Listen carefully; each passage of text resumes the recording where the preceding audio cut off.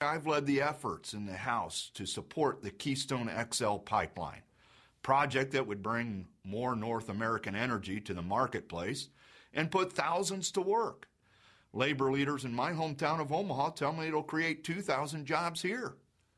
So Keystone is primed to give our economy a shot in the arm and make energy more affordable, and it won't cost the taxpayers a dime.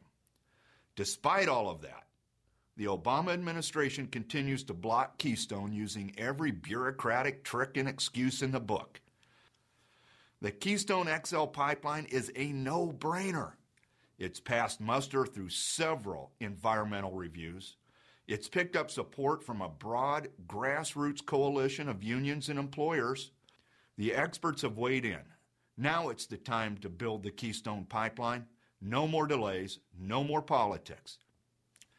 Doing all of this isn't just about the dollars and cents. Our children will have the same chances, the same hope, and freedoms we've had.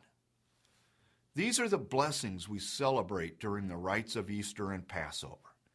It's a time to unite in prayer and celebration, to renew traditions, lift up our spirits, and tell old stories that remind us how trials and suffering can be overcome with courage and resolve. It's time for perspective.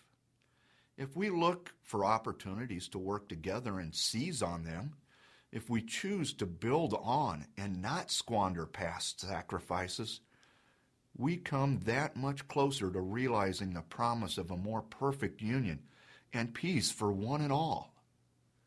God bless you and your families, and thank you for listening.